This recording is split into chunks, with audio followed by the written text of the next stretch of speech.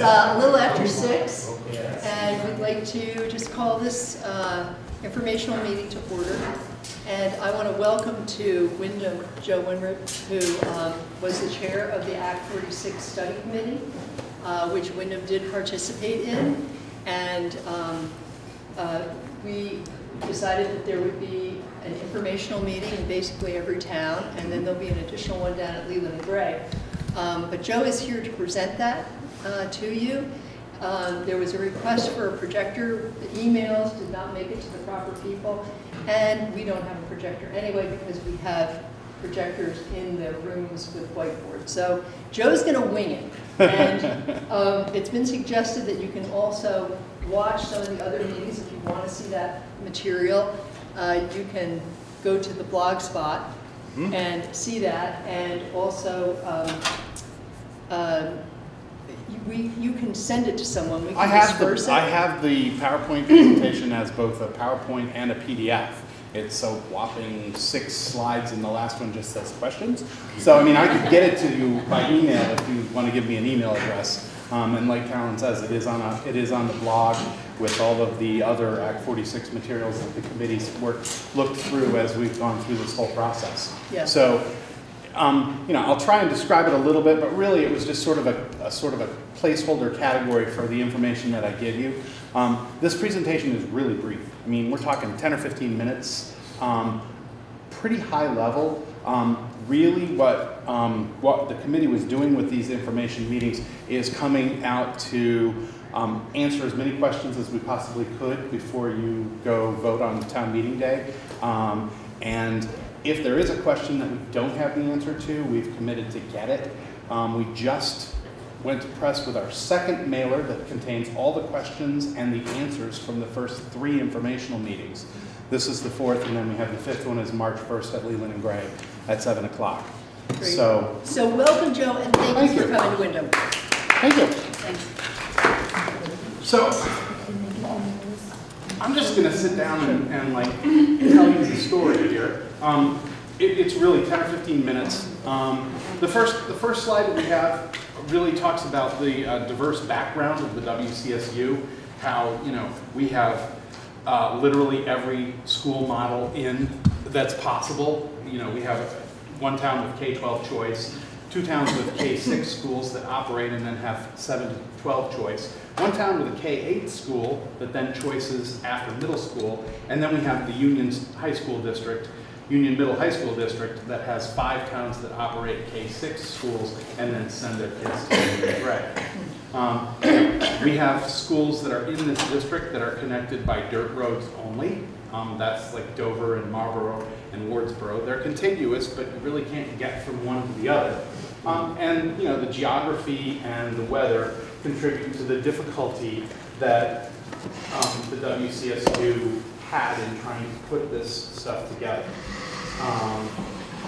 You know, we do collaborate pretty well at the supervisory union level, but you know, under Act 46, we were tasked by statute to study this and see if we could do better and more. So the next slide then talks about that there are 2 separate proposals here. There's a proposal that Dover, Marlborough, and Wardsboro are studying. That's a separate side of a district that would operate K-6 and then choice after that. Marlborough would actually give up the middle school. They decided that made more sense for them. On the other side of that are the 5 Leland and Gray towns studying and consolidating into one district, which would be known as the West River Education District. Those 2 districts then would be what's called a side-by-side under the law. So there would be one board that was on the top of that, similar to the WCSU, and then there would be a board running each side of that district. You know, these proposals are in the WRED, the West River Education District. There are 5 towns. Newfane and Brookline are listed as necessary towns because they're already a joint contract board, so if one goes, the other has to go. The other 3 towns, Townsend, Jamaica, and Windham, are listed as advisable towns. That means that the West River Education District could form even if one of those towns says that they're not interested in forming. It does take 4 towns to do it. If 2 towns say no, it's not going to happen. But, you know, it could form with 2. It's important to know that because of the way Act 46 is written, there has to be a K-12 district within a side-by-side. So if for some reason the West River Education District did not form because more towns than 1 said no, no matter what happens with the vote in Dover, Wardsboro, and Marlborough, they can't exist. They would then have to go see what alternatives they could put together with the state, and there's talk about, you know, could they take that district and go to another supervisory union? But what we do impacts them is just the point there. So anyway, that's what the actual decision is on town meeting day. That's a quick question, please. Sure. Newfane and Brookline are linked, and they have to say yes, or They both have to say yes. If one says no, okay, then it doesn't form automatically. okay. But if they both have to vote yes. But then any one of the other 3 towns could say no. Okay. Thank you. Okay. You're welcome. So the next, oh good grief, those are out of order. I may have to bust out my laptop and get the. Supposedly I have 2 page 1s, no page 3, and a page 4. That's what happens when you wing these things. So the next slide, as best I can remember it, talks about some of the advantages to the students in this. One of the things that we've done in this is that we've made choice amongst the elementary schools a possibility for the students. So, you know, we don't think there's going to be a lot of student movement necessarily, but someone who perhaps lives in Newfane and works at Grace Cottage could have their child at Grace Cottage. I know in Townsend years ago, we had the situation of a Townsend elementary school teacher who lived in Newfane, whose children had to go to Newfane school when she was teaching at Townsend. And it made just transportation and pickup inconvenient for that family. We also envision the ability to move staff around within schools because there's a single employer. Not so much that we want to have rotating staff, but I know I serve on the Leland and Gray board, and we, as enrollment declines, we've looked at, well, we don't need a full-time teacher in this subject. And sometimes we've been able to offer them half-time in one area and half-time in another area. Sometimes we can offer them a half-time contract and hope they stay, but if that's not enough, they're out. In this situation, we could have teachers who run out of, who don't have enough work to keep them busy in one school, work in another school as well. And there wouldn't be that, now that's impossible. That just doesn't work because there's multiple employers, multiple contracts, and you can't have a half-time teacher splitting their time between an elementary and a high school, or 2 elementaries. Unless, of course, you do, some of the things we do is we have music teachers and gym teachers who are itinerant, who are employed then at the WCSU level. But this would allow that to expand. We also see opportunity for more unified curriculum, more collaborative curriculum, and also some of the things, there are schools that have really great programs in one area. We can now allow that program to move to another school. You could always do it before, but now, there's a single point of oversight, there's a single group, and there's more ability to say, hey, let's figure out how we take this program that's really awesome in Windham and get it down to some of the other schools because, everybody can benefit from this program. There's also more opportunity for these things to be discovered as the new board works. The new board for the consolidated district would be elected at town meeting day, as well as the decision as to whether the consolidation occurs. They don't actually start running the schools for 2 years. And that 2-year period, the WRED board would work with the existing district boards to smooth the transition and explore the opportunities for improvements for students, better equity, and also more efficiency. We talk on the next slide a little bit about those efficiencies and what we can expect in terms of a cost savings. Definitely, the fewer budgets we're running, the fewer audits we're going to have to run, the fewer districts we're running, the fewer, there's less accounting costs. There's probably a little bit less legal cost. There's the ability for our educational leaders to spend more time leading educationally and less time traveling around going to meetings. We will drop the number of meetings that are actually being held by each individual district. So that will free up time that's now spent by the superintendent and the business manager and the central office staff and the principal, really, preparing for these meetings and going to them. And then, we also talk a little bit about the financial ones. And the slide that I really wish I had for you is we run into a lot of questions about, well, what's this going to do to the taxes? And nobody has the crystal ball, but we did take this year's budget numbers and plug them into the tax rates and then say, if this consolidated district existed, where we had the benefit of the lower tax rate and the benefit of the consolidation, what would the tax rates look like? And everybody's tax rate went down some. Some were more dramatic than others. I think the smallest decrease is 3 or 4 cents. The largest is 14 maybe. But I should get this PowerPoint and email to you guys, but it does actually impact that, and taxes do go down. Now, part of that is because there are the 4-year tax incentives of 8, 6, 4, and 2 cents as it goes forward. And after that, we don't know. The other financial incentive that we talk about is that right now, 3 of the 5 schools in the Leland and Gray district receive small schools grants. If you don't consolidate, this law says those small school grants go away. If you do consolidate, they're changed to what's called a merger support grant, and they remain. For our district, we're talking about $211,000 a year for combining those 3 small schools grants. And at the Newfane meeting, someone asked the principal and the superintendent what they thought about that, and they both kind of said, well, we'd like to do this with as much resources as we possibly can. So leaving that on the table is not something we're interested in doing.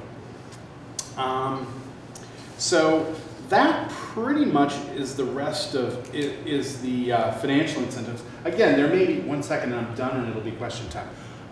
There also may be more savings to be realized as the new board takes over and starts looking. That'll be another thing that the boards are looking for as they begin their work after the vote happens. So that's really every slide. I really apologize for not having that here to show you. I will email it to you. It's on the blog site. I'll make whatever you need to get it. I can make that happen. And so the last slide is just literally questions. So, anything you want to ask me, I will. I do apologize. I want to write them down just so we can mail them out. And then if I don't have the answer, we'll get it for you. Yes, sir. I think I've seen this already, but what's the makeup of that new set of voters? Oh, thank you. That's a good question. That's actually on the slides. Newfane has 3, it's by population. Newfane has 3 members, Townsend has 2 members, Jamaica has 2 members, Windham has a member, and Brookline has a member. And then we also have 2 at-large members on the board. Those would not be elected until 2018, and they would be elected from the towns that actually form the district. We had to quickly amend our articles because we had them being elected in 2017, and the state State Board of Education attorney said, well, you could have an at-large member elected from a town theoretically that voted not to participate in the consolidation, which would be a nightmare. So now the at-large members will be elected a year after the regular members. More questions? I can't believe I answered them all. Yes, please. Is there still talk of building a new school down in West Townsend, or is that gone by the board? It was not talked about in the Act 46 committee discussions nearly as much as it was when we were looking at the red consolidation a few years ago. Just because there are so many, it's a little bit different because we'll have another side and you know, we're not sure if that makes sense. I mean, it certainly would be something that the new board could look at, but it is not nearly it doesn't have any of the support that it had before.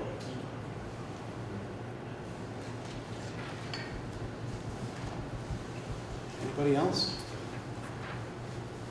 Could any of those schools be closed?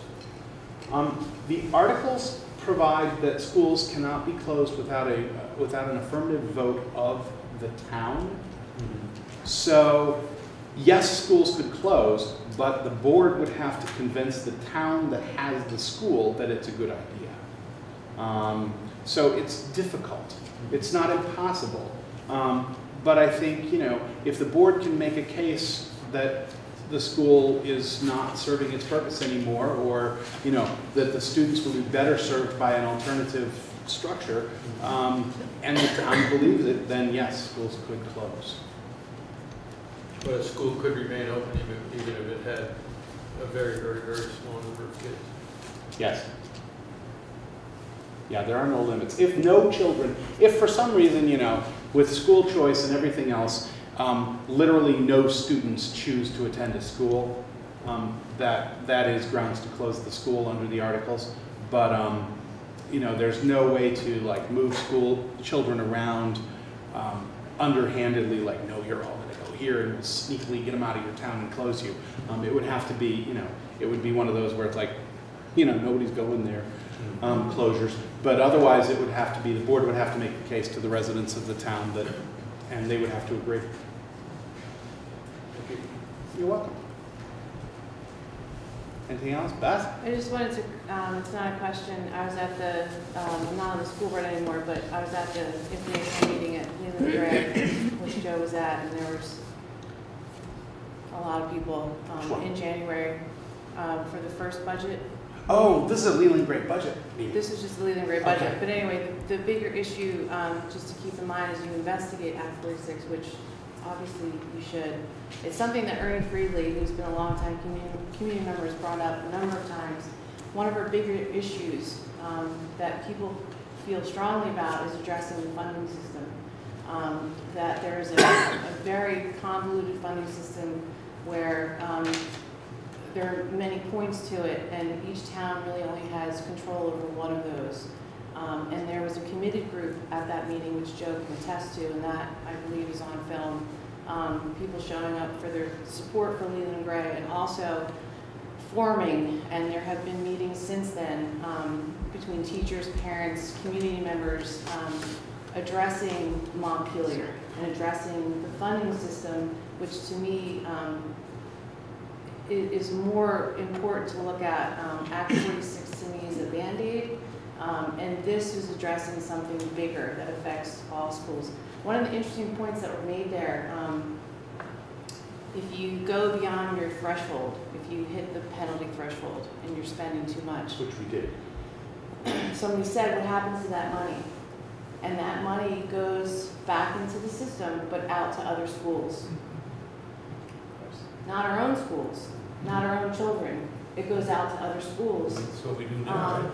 And so, thanks, Bob. So that's just something I hope people understand, and I can get you more information. There were legislatures at one of the last meetings, teachers, community members. Kim Friedman who had 2 children go through Leland and Gray, and who is, I believe, in social services, very active in the youth of our community. She was the one that started this committee. Dan DeWalt, who's a teacher at Leland and Gray, and they're very much wanting to address Montpelier. I was glad to see the Leland and Gray budget went through, because in the meantime, that is something that's happening. So I'd be happy to get you more information if you had any questions on that. It's an important thing. I mean, the funding formula is convoluted, but you know, it's a separate issue. I mean, Act 46 moves forward whether or not we're addressing the funding formula. There's no pause button. You know, if the consolidation doesn't go through by 2018, the Secretary of Education comes up with a plan, and by 2019, consolidation is done to you rather than doing it voluntarily, if that's what they decide works best. You know, we don't know what that will be. I'm certain there will be some opportunities to contribute to that. But you know, I have also heard that we already came up with a really good consolidation plan. The state board liked it. They approved it. They might just implement what we've already come up with. So we don't know. We don't know. But, if student populations continue to decrease at the rate that they have been, is this still a good plan in the mind of the people that kind of put it together? It certainly, as far as I know, I mean, it's hard to speak for them. I mean, at the committee, yes, we think it's a good plan. I just wonder if that was like discussed or. Yes. Well, because you're a larger district, so the declining enrollment then should hit you less hard. You know, the example of Leland and Gray's budget, you know, we lost our whole harmless protection for the amount of kids we lost. So all of a sudden, instead of pretending that we only lost, you know, 3% or 5%, we actually had to take the entire 20 students that we lost and deal with that loss in the budget, which is what happened to, you know, which is what screwed the Gray budget up. You know, with a larger student pool, the declining enrollment should have less effect. I mean, it won't be so dramatic. You still have to sort of be aware that, you know, unless the funding formula changes and it's not based on you know, per pupil cost, you know, you've got to be able to run schools for what, you know, per pupil costs that makes sense to your taxpayers.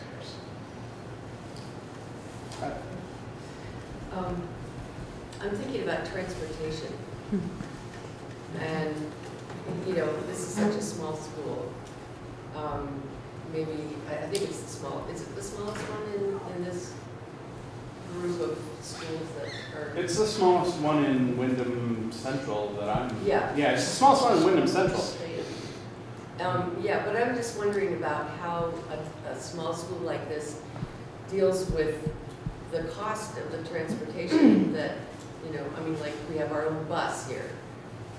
But would that continue that way, or would it become a district-wide program for busing? And how would that work? I mean, it's going to be one of the things the new board looks at in their 2 years is what makes sense for transportation.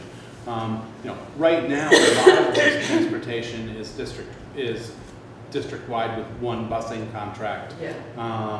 You know, and I don't honestly know why it's not that way with Windham, what makes more sense.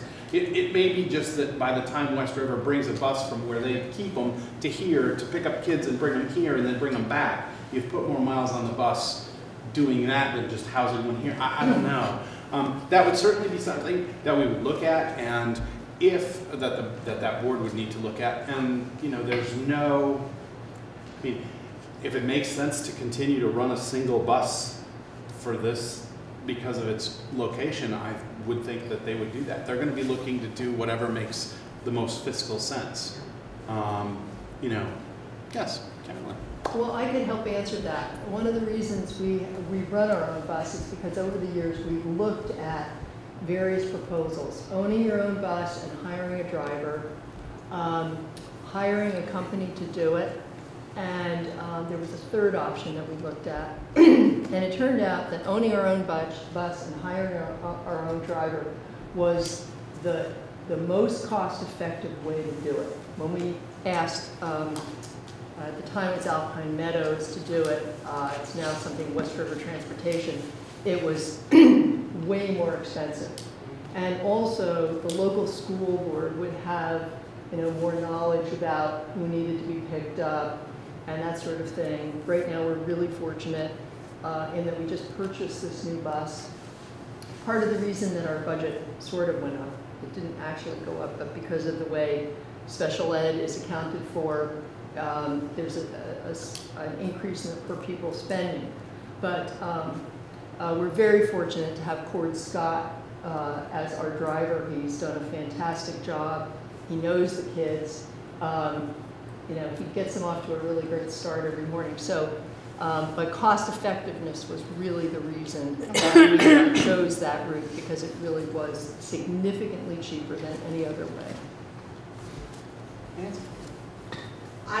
The longer I'm learning about Act 46 and what its possible results are, I think I'm more and more concerned about some overall things. And what I'm concerned about are a couple of things that I keep hearing, and that is statewide, right now, we don't have equity between school districts, in spite of the Brigham legislation and Act 6 and so on, and that's a real concern, that there still isn't equity between the school districts. And the other thing is the sustainability of what we're doing now. We've lost 20,000 students in the last few more years, I guess, roughly since we've been here, maybe a few more years before that. But we've lost no staff, not at all. The staff has stayed the same. So the cost keeps going up and up and up and up. And one of the real purposes, I think, of Act 46 is to stabilize things, so it isn't continuing to go up and up and up. At the Newfane meeting, our past business manager, Frank Rutger, was there because he's a resident of Newfane, and really gave us a little bit of a primer on the disaster we're headed for if we keep doing what we're doing right now. Just underlining the fact that it's not sustainable, whether we like what we're doing, whether we don't like what we're doing, whether we whatever, it's not sustainable like it is right now. That is a concern. Yeah, Frank did a very good job with that. You know, I wish I could bring him to all these meetings, but Brattleboro snitched him away from Windham Central, so. Okay. Joe, could you describe for folks how the budgeting would work in terms of, you know, would all of the towns, let's say this were to pass and all of the towns were involved, would there be one big budget? Because I know there was some confusion even on the part of some of the study committee members, even almost to the end, about how the budgeting would work. And I can sort of describe it if you would like me to, but... Well, as far as I know, the plan is to have one big budget, similar to the Leland and Gray budget. Would that include the Marlboro, Wardsboro, Dover? So no, they'd be a separate they're a separate budget. Side. Yeah. Marlboro, Wardsboro, Dover is Okay. one side. They would have their own budget, and then the WRED would have its own budget, which would be Leland and Gray and the five, presumably the 5 sending towns. And then, you know, schools would be line items in the budget, and, you know, so there wouldn't be separate, you know, we wouldn't have to say like, okay, this is the, you know, just like you now have the Leland and Gray budget where there's the art department, there would be the Windham schools. It would be a subset of that budget, but it would be one large budget. I'd like to say something.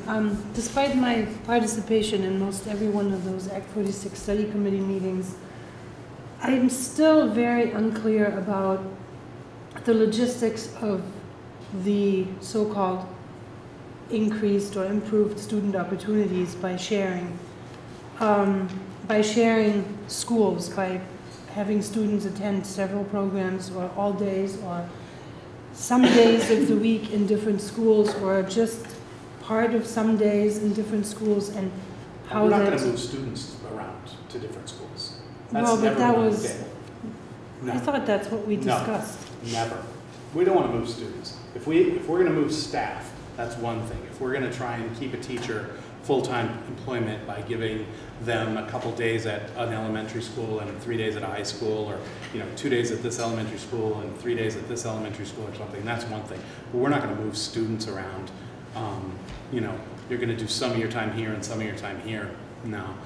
That may not have been the final decision, but I do remember that being discussed. We discussion. talked about it, but we pretty quickly realized that there was no sense in that. The one thing that actually made some sense, but the location is a problem, is if we were to have somehow develop a middle school that was close to Leland and Gray, that was the 6, 7, 8 middle school in a separate building, but there's not really room in Townsend to do that or whatever, that middle and high school could walk across the common and share some classes. I know a lot of Leland and Gray students go to the Townsend Elementary School for co-ops and some of the classes, and they help there. And that actually made some sense, but the committee, moving kids, putting a kid on a bus, to go to a different school this day and a different school this day just didn't make any sense to anybody. Well, I was confused about that also, because I I was know very when Leland and even Gray more does have confused a work now. study program, kids come from Leland and Gray up to the farm, and that was one of the topics, was perhaps because Windham does offer farm school once a week, and actually the Leland and Gray in the middle school, Bob Tebow, Jason Sperling, the social studies teacher, and Mrs. Skowski-Doak are talking with Lee Marinoff, the owner of the farm, about providing a middle school farm school. And I thought that was one of the issues, that was something that was attractive to people, that perhaps other elementary school students could benefit from what we provide here in Wyndham. So. Oh, I very vividly remember but that that would be discussion. still be, Windham has this farm school program. This is a great example. Your kids go to a farm and have class at a farm once a week or once a month or whatever it is. Yeah. So Townsend would do that, or Newbrook would do that, or maybe if we could, it would be up to the board, to the district, to work it out with the farm. Maybe every other Wednesday is farm day, but now not just the Windham kids come, all the elementary kids come that are interested in it. But it wouldn't be that the Townsend kid, to get the farm school program, would have to go to Windham that day.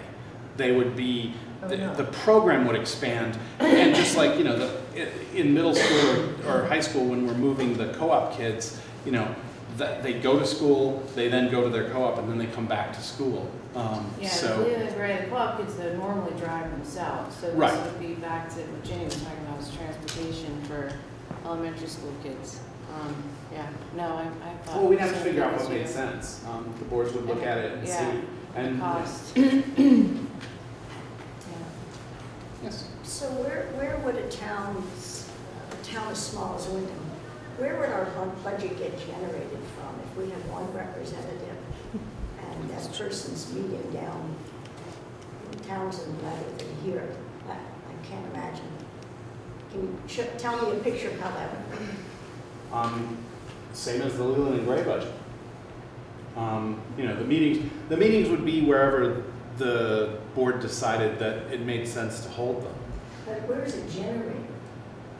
Who's coming up with our budget? How would we convey what our school needs? Well, I'm not sure how your budget is done now at Windham, but generally the principals and the teachers kind of say, and the budget development is done with the principal and the business manager and some of the superintendent, and then it's presented to the board as, here's what we think we need, and the board discusses it with them and says, well, we think we can do that, and then taxpayers come and put their input in, and then it goes. It would be the same process. So we would be missing a layer. We wouldn't have a school board. the whole Correct. the whole board would develop the budget for everyone. There would still be input from each town to that larger board, by the principal and by the administration, and by the citizens if they felt they wanted to show up at the meeting. I mean, we had plenty of Leland and Gray citizens show up, and I'm sure some of them were from Windham.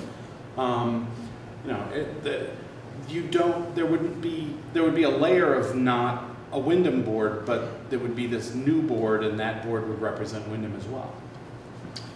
What I've been concerned about is the fact that the budget that we develop here is only one part of this whole scheme of coming up with the budget for the state. What results from that is that the town of Windham right now has a tax based on, which results in a tax rate for the town. We raise about $1.3 million for a $400,000 budget. That's what we send to the state.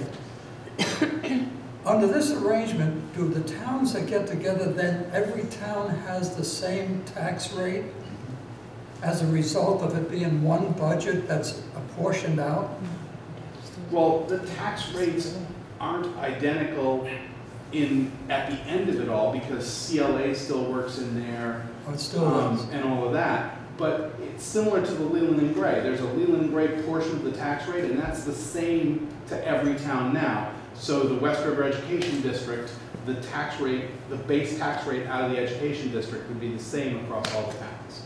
And then whatever other factors influence that tax rate would then Okay, be so in it there as doesn't well. equalize the budget plus.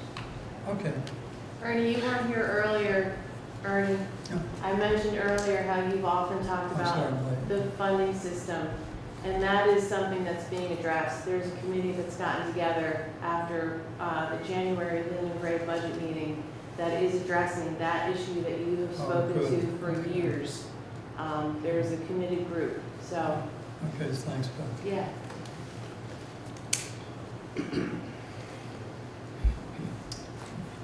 Anybody else? You mentioned that if there's no consolidation, then these small school grants totaling $211,000 go away, I guess. How big a loss would that be? They don't. I'm sorry? It doesn't go away. The 211 is in perpetuity, right? Well, if there's no consolidation, then the small school grants go away. Oh, yes. They, 211,000, I mean, I don't know what the total budget of the new district would be. It's probably 1% or 2% of the total budget. You know, but it's what, 3 teachers across the district? If you put it in human terms, we would notice it. It would be felt. I could tell you wanted to say something. Well, I believe that because Windham is geographically necessary, that even if if this is voted down, we will continue to get our small schools grant. Other towns that are part of this will probably have theirs stopped, but I believe we will continue to get ours. There's a question about geographically necessary. They haven't sorted out what that rule is yet. Right. So every time I've ever asked, it's been, well, we haven't decided exactly how that's going to be yet. But we still are deemed geographically necessary. Right now, but Windham that's is. going to change at some point. There's going to be a new determination as to what's geographically necessary, and there's no guarantee Windham keeps it. There is no guarantee, but I will say that I have looked at other states that have this category. And in terms of our distance from other elementary schools, we pretty much meet. I think there may be one state that has, 9 miles from another school is the cutoff. So we're 10 or 11 from any other elementary school. And even if there is no consolidation and Windham keeps its small school grant, that just helps out the bigger picture when they force us to consolidate. Anyway, Windham brings more money to the table. Or if we decide to do an alternative structure. Did you see what Senator Bruce said about that? I I did not. He said that, you know, the alternative structure is not so that you can do everything that you want to do, that basically you have to do all the consolidating that you can before they're even going to consider you for an alternative structure. Well, that is the Senate, isn't it? Well, And we're the House. That's the interpretation that's like, Well, Senator Baruth is Senator Baruth. He comes from Chittenden County. He represents Burlington. We'll see what And happens. he can have his opinions, and then there are other members of the House who can have other opinions as well. Right. I do not find out which opinion is correct. We'll just get it done. And as has been stated before, I mean, there's no guarantees with Act 46, right? That, as you said, after the next 4 years and then the sentence goes down, there's no guarantee that the cost won't go back up. Oh, absolutely. But there's no So I think guarantee my- of taxation in any way. My biggest hope is that until the data is out there, I don't want to be a guinea pig. I don't want to be a guinea pig for, you know, my kid is in her last year here, so, you know, I'm good. I've gotten the best from Windham that there is to offer, but I, you know, have other little kids that I deal with on a weekly basis, and I want to see them have the same opportunity. So, you know, as every single one of us loves to live in the state, I think if we have to, and this was Dan DeWalt's plea with people, is give us a chance to figure out the funding system. We might have to pay a little bit more, but, you know, these are kids, and they're worth it. So I don't know enough about Act 46. I've been leery about it when it was 153, and it was the red, and it was the mud. And I'm sorry, but how many times do you rename something if it's just not working? So I really hope people look into this. The big difference between 153, 156, and this one was that the red was voluntary. It's like the incentives are all pretty much still the same. The consolidation is all pretty much still the same, except for that was voluntary. It's, hey, take a look at this. This might be a really good idea. See if you can put it together. And not enough people took a look at it and thought it was a good idea. So now there's all those incentives, but then at the end of it all, there's the stick too.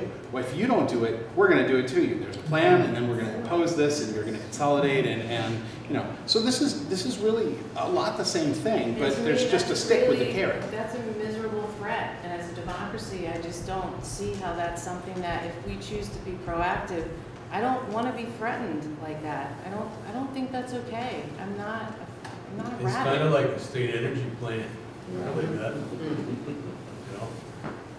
That's kind of what it's patterned with. Yes. How many consolidated districts are there in the state? I couldn't tell you. I know that there have been quite a few consolidations throughout the state, and you know they're finding out that the consolidated districts are happy. But I can find that out for you. I'm curious if there are small towns like Windham that have been consolidated, and could we get their opinions on how it's worked for them?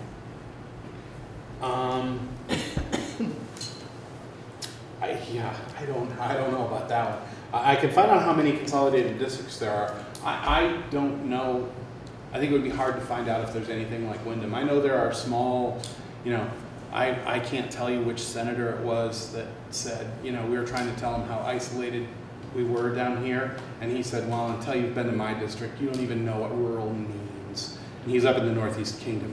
And I don't know which one, I can't remember which one it was. I can tell you what he looks like. So, you know, there probably is somebody who's similar, but, you know, I don't know. But I can tell you how many districts there are. I will find that out for you.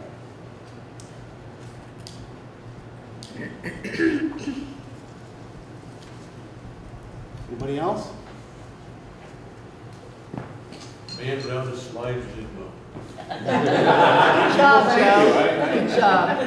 If anybody wants an email with the I actually presentation. compiled a email list.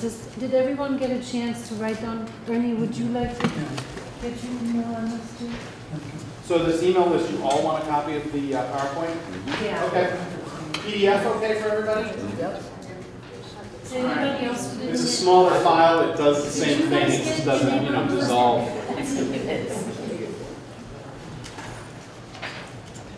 If you think of other questions, there is the blog spot There is an email address on the WCSU website. You should have all gotten our first mailer. There you go. The second mailer went to print last week and should show up sometime this week. Thank you. Should show up sometime this week. Both of those mailers have contact information for all the committee members. So if you think of something else, let us know. We'll do our best to answer any questions you have so that you can make the best informed decision, the most informed choice on town meeting day. All right. And I want to just quickly add that all the meetings, all the study committee meetings were televised, thank you. And they can also be viewed by whoever is interested. So they're either on the website or What on is the the blog website? spot. I don't think that's actually on this first. That's just on Brattleboro TV, bctv.org. You can get the Act 46 meetings there. Go watch the last one in Newfane. You can see the PowerPoint, and you can hear Frank Rucker explain how the funding system looks down the road. He's towards the end, probably 45 minutes in. Thank you, Joe. All right. Thank you. The blog is on, it's a blog site. It's like WCSU LNG. Is it on the thing? No? If you go to the WCSU website, which is windhamcentral.org, there's a link to the blog site on that. I think I included it in my article for Windham News and Notes. And it's WCSU-lgtowns.blogspot.com / Check out your news and .html. For those of you Leland watching. has been passing that around through the email for the town. Yes, that's true. You could talk to, either call the town office or something, and they would get it to you. Yeah, and I know there's a link off the Windham Central page Yeah. to the blog spot. And to all the Act 46 agendas and notes and reports. And so all the information that the committee saw is there so that you can look at anything we saw. And then the blog spot has like frequently asked questions, and I think it has all our emails on it so you can talk to us whenever. If you can't sleep at night, look at the BCTV and you'll see them all. All right, so thank you very much for coming out.